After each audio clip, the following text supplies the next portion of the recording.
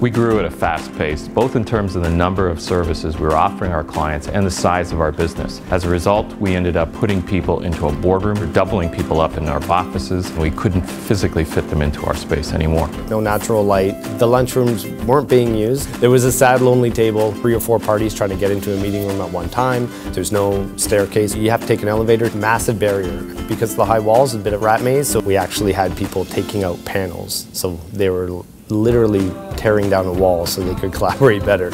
So we advise clients on office space, and our office space wasn't really a good model for that. We actually got to really apply the Colliers way to ourselves, and that's a way of truly understanding, putting ourselves in our client's shoes that we talk about a lot. We actually got to honestly be in our client's shoes for this move. We are the experts, so it's important that we nail this and make this a showcase for our clients. The entire process started 2 years ago with our very first visioning session. Our goal was to streamline everybody's creative vision and strategy. If anything, project managers are fastidious about staying on time, on schedule, and on budget. We have a very detailed cost tracking log. We've developed work back schedules for every sort of decision that needs to be made, lining up the teams that we need. We've got move captains and a move committee. So our guiding coalitions around really important areas of the move are what's going to make sure that everyone's moving into a space that works for them. Our people have told us what they wanted. It allows the process to become really transparent.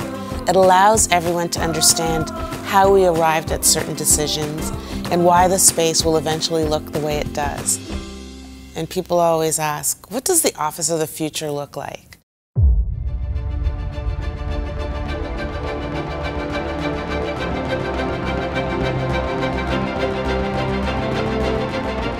This building checked all the boxes for everything, but especially for access and transportation. So I think, again, our staff is going to be far more efficient, far happier when they get to work. We're the first stop in our elevator bank. We've got a lot more people on one floor plate, much more engaged in that way and much more interaction. Having a common lunchroom going to allow us to kind of cross-mingle with people that we don't necessarily interact with on a daily basis. All of our offices, workstations, and benching are sit-stand. There's a flexibility in the systems that we're using, the ability to share information, the right to light, a sustainable space, something that talks about their health and well-being, even if they're sitting in a workstation to do heads-down work.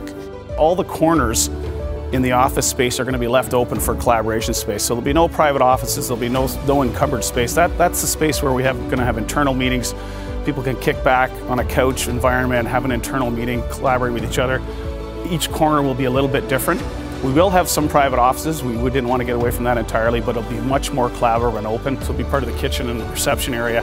Again, very client-facing, all about collaborating with our clients and our people. So this is fabulous. We have an internal staircase that connects us with the 14th floor.